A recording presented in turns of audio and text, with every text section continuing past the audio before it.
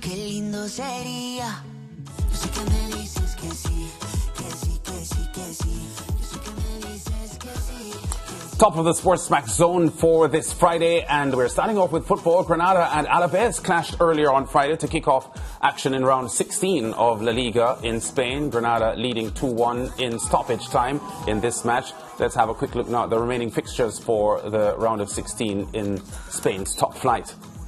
Sevilla at home to Villarreal. Real Betis travelling to Barcelona. Mallorca away to Atletico Madrid, the defending champions. Real Sociedad at home to Real Madrid, a game we look at closely in a couple of minutes from now. Rayo Vallecano at home to Espanyol. Elche facing Cadiz.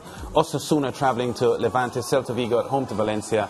And Getafe, they will be at home to Athletic Bilbao. The table toppers Real Madrid and third place Real Sociedad will clash on Saturday.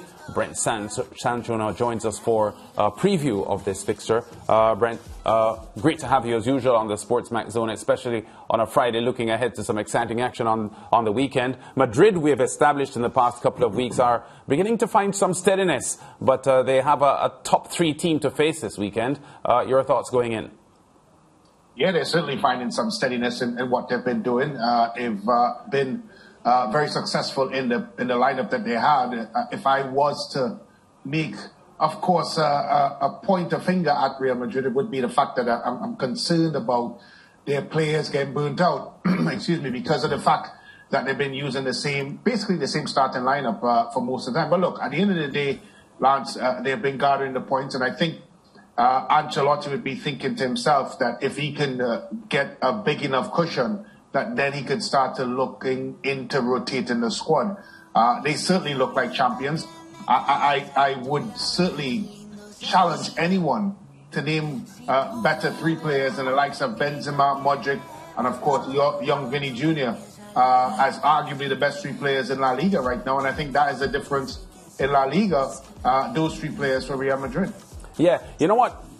When you're assessing and analysing games, people like to look at head-to-head between teams and so on. And I see that Real Sociedad have only beaten Real Madrid 4 times in the last 27 meetings. Having said that, the 2 meetings last year were drawn results, 0-0 and 1-1, which is probably a better reflection of the current status of both teams. What is so what has been so problematic for Real Madrid against Real Sociedad in the past year?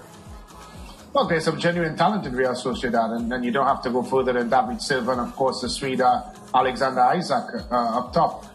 For certain, that those are players that have caused Real Madrid problems in the past, and certainly as a group, Real Sociedad certainly starting very well in the last edition of La Liga and starting well again in this edition of La Liga. So, yeah, Ancelotti does have his concerns, albeit, of course, David Silva should be out of the matchup coming up. And Isaac is just coming back from injury. But the thing about it is, and as much as, yes, you talk about Sociedad, this is really down to Real Madrid. And they've not played particularly well, but they've been getting the 3 points. And I think that has been the reason why many believe, including myself, that this is their league to lose. And the likes of Real Sociedad, the fact that they're very talented and, yes, they've been getting good results. But when they come up against Real Madrid, they don't have a genuine match winner like Real Madrid. And that's how they've been winning football games, Real Madrid. They've been beating the top teams, the teams that have been close to them, by having that extra player, that extra superstar that wins football games. And that's the difference. The fact that, is it the passage of time that has caused Real Madrid to shed what seemed to have been Eden Hazard dependence before this season? Under Zidane, when Hazard wasn't playing, it was a problem. It dominated the narrative before matches, and during the game, you could see instances where you felt as a viewer watching that maybe if Hazard was on the pitch, that problem could be solved, that particular problem could be solved. There isn't that, and it's almost as if nobody's talking about the fact that Eden Hazard is rarely used these days by Carlo Ancelotti. So is it the passage of time that has brought this new reality, or is it a little bit more Ancelotti's influence on getting some of the younger players like Vinicius to come to hand, as they'd say? I think you hit the nail on the head right there at the end, George. Vinicius Jr. And that's the reason why we're now having a conversation about Hazard. He's the new superstar of Real Madrid. He's come to life. Ancelotti has put a lot of faith into him as a player. And let's be fair, he has repaid that faith in what he's been able to do. And as much as the debacle that is Hazard, the cost, the fact that he's not lived up to the expectation in a Real Madrid shirt, all of that could be forgotten because of what Vinicius Jr. is currently doing.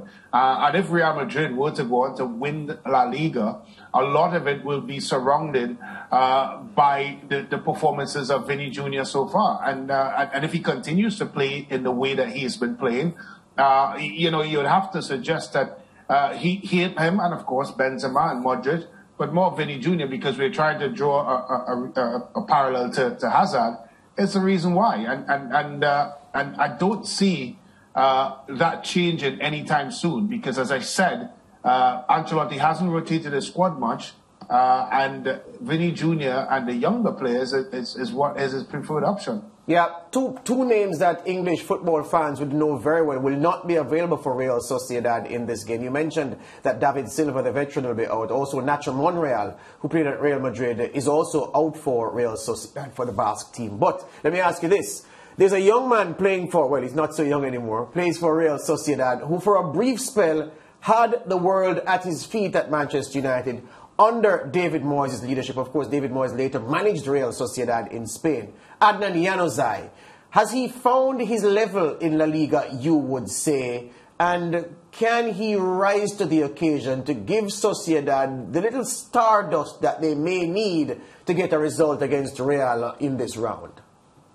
I would say he's been a lot more consistent, and I would put an asterisk next to it, George, because when David Silva came into the squad, I think he enjoyed playing a lot more, because what that did is gave Januzaj the opportunity to do what he's good at, and that is taking players on, and that is, of course, running at players and having that freedom. And of course, it doesn't hurt to have a forward like Alexander Isak, of course, to find in the box. So, yeah, I think he's finding his rhythm, but a lot of it has to do with the sum of the parts that are around him. As a player, I think he did underwhelm at Manchester United. There's no one that could disagree with that. But I think what is happening now with the type of players, the particular type of players that he has around him, he has certainly shone. And last season is indicative of that, and he started well again this season.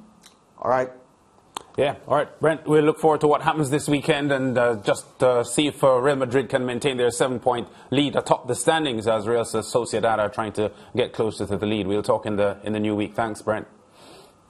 All right, guys, have a good weekend. Yeah, still a lot more football to talk about on the SportsMax Zone, and we'll get to that after this.